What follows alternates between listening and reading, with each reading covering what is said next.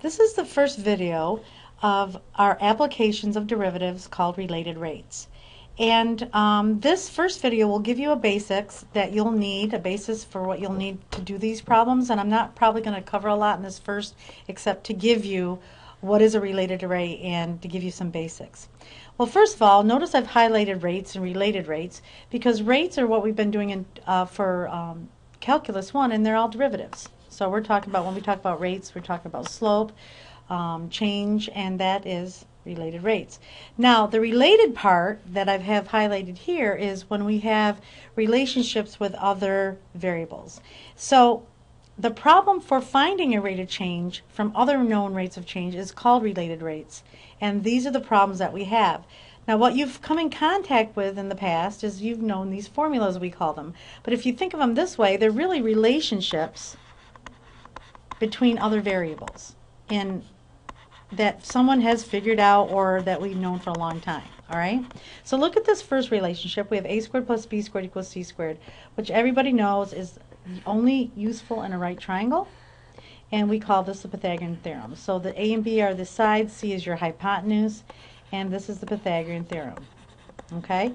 So you're like, well, what does this have to do with related rates? Well, Pythagoras found that if I squared both of those sides and added them, it's the same as a hypotenuse squared. So it's a relationship between the sides or the legs of a right triangle and the hypotenuse. Okay? So there is our first one. We have a right triangle here, and this is the Pythagorean theorem. So this is when you'll use this a lot. Okay? A equals pi r squared is the area of a circle. So this is circle area that we've looked at, and this is basically a relationship. In fact, it's a direct proportion that if I take any radius of a circle and square it and I multiply it by pi, which is a constant, I'm going to get the area. So again, we will use this relationship between the radius and the area. So here's our radius. I should label these sides and the hypotenuse. That we will use a equals pi r squared. So far we have this relationship we're very used to. We're very used to this one. The next one is c equals pi d, which is the circumference of a circle, or the distance around. And here we're using it with a diameter, and the diameter is straight across, so if they give us that information. Another way we've seen circumference is 2 pi r, so that is the direct relationship with a radius and circumference. Then we have this formula here, which is the volume is pi r squared h, which has to do is the volume of a cylinder. So if we're talking about a cylinder, and we'll draw a little picture here. So here's our cylinder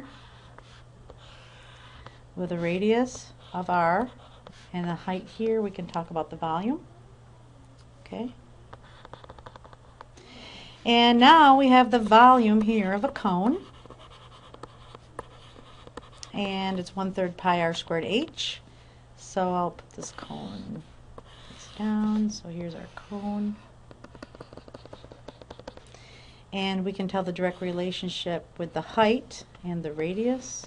So here's our radius r and our height there. We know we take 1/3 of that.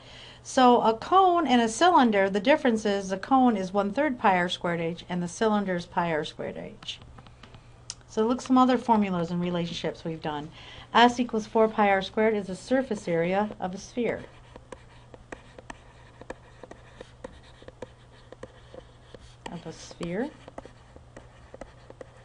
So a sphere is going to be this nice round ball, if you will. I'll try to make it look 3D for you. The radius r, that if we had 4 pi times that radius squared, we'd find the surface area. This is the volume of a sphere. So this one, again, you can use this relationship here of our sphere that we have here to find the volume of it. A equals base times height. We're talking area here of a parallelogram, a rectangle. So we'll say parallelogram because a rectangle is a parallelogram. So let's draw this here. And here's the height here and the base here. Then we have 1/2 base times height. So this is an area relationship or area formula of a triangle. So I'm not using a right triangle just to help label everything. So here's your height here and your base here. And if I take 1/2 of those two multiplied, I'd find the area. And right here is the area of a trapezoid. So I basically wanted to make sure that you had these relationships in your notes so that you could refer to them. Lots of times I give them to you, but I just want you to see that you can find various related rates with all these. So here's my height, here's base 1, here's base 2, and take 1/2 of that when I multiply that, and these two added, then we're good with there. So there's our basic formulas. Now let me talk a little bit about related rates and derivatives. So I picked the volume of a cylinder here for us to look at because I have a couple variables in here. First, this is the volume right here. This is our radius and this is our height, which I know that everybody knows that. But we can take derivatives with different constants. So let's look at this first one. We're going to use the same formula for all of these, but I'm going to use R constant here, H constant. Okay? So if you remember our implicit functions chapter, this is what we did. So I have volume equals pi r squared h.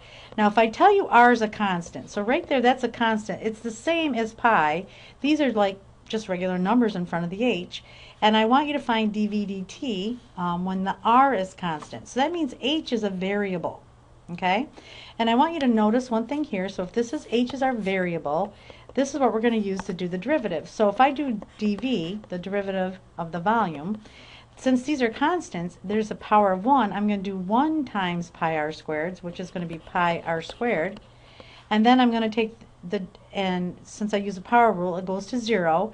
And then I'm going to say dh, because I took the derivative. 1 times this goes to 0, so essentially it turns to 1, and then I do dh. Now they wanted me to find dv dt, so instead of going through and dividing by dx's like I taught you in the implicit functions, we're going to go through and divide by dt. So now I just came up with a related rate that the derivative of the volume with respect to time is pi r squared when the hypotenuse, but the height is changing. So if the height is changing here, I can find how the volume is changing if I don't touch my radius. All right? So that means you're looking at, here is a cylinder with this height h, and I'm looking at this cylinder. Notice I kept the radius the same with this height h. I can say, well, how does my volume change if I'm just making it shorter and taller, changing my height, keeping my radius the same? Okay? Now, the other way we can look at this cylinder we have is if h stays the same, if your height stays the same, then we're going to see how your volume changes when your radius changes. So I still have the same formula. Volume is pi r squared h, but in this case h is constant. So what I would suggest is that you put all the constants together. So I'm going to move the h right up next to the pi, and I'm going to put my variable at the end. That's the trick, is have the variable at the end. Then I can look at it and say, okay, if I have to take the derivative, I can do the power rule with that tool. So so I'm going to do dv equals 2 pi times h to the first power, so I have an r there. Okay, and then I took the derivative of the r with respect to t. Okay, and I put the t here.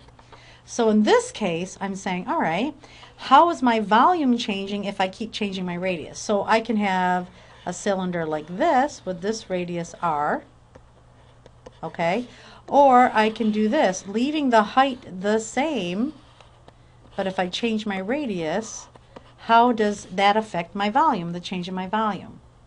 So that's what I'm talking about, by just changing one variable and leaving one the same.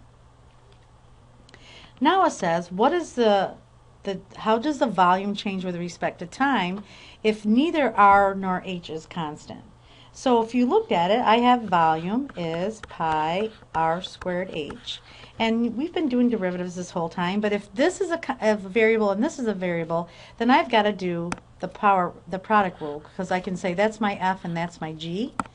And I'm saying, okay, if f is pi r squared and g is this, I have f is pi r squared. F prime is going to be 2 pi r. dr. Okay? And then g is going to be h, so g prime is going to be 1 dh. So if I want to find what dv is, okay, it's going to be f prime g, so it's 2 pi, I'm going to just put the h in front of the r, 2 pi hr dr plus f g prime pi r squared dh, and then I just go through, instead of dx's, I'm going to divide through by dt. Now I have a formula here that has both of them changing. So I'm saying, okay, what if I change my height and my radius? How will that change my volume? And the one thing I want you to notice is right here, I'm going to use a different color so you can see this. I'm going to use this yellow. See how this is what dv dt was? And that is right here. See that? And then here's dv dt if I left the radius, let the radius change, but the height was constant. And see how that's right here. So adding these two together, because you're changing them, will give us how we would find how the volume would change. Okay? So let's do a few related rate problem solving strategies on the next video, but that's it for this one right now.